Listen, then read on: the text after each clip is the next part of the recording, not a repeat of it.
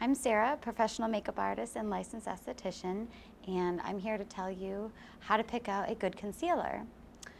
When you're picking out a concealer, you need to get one that is a shade and a half lighter than your natural skin tone.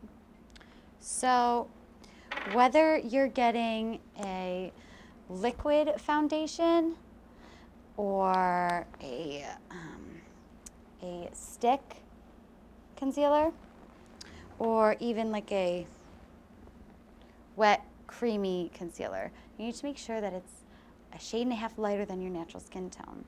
If it's too light, it's going to make your skin look gray or kind of violet, and if it's too dark, it's just going to make it worse.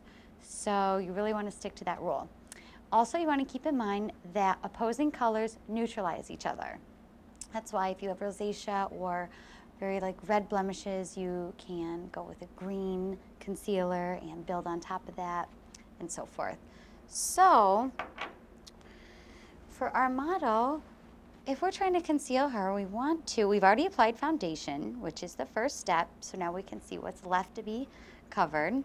We just want to take a little bit on our concealer brush and use our concealer of choice and go over these little areas.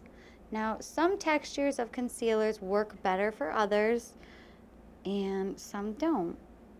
We found that this works really good for us.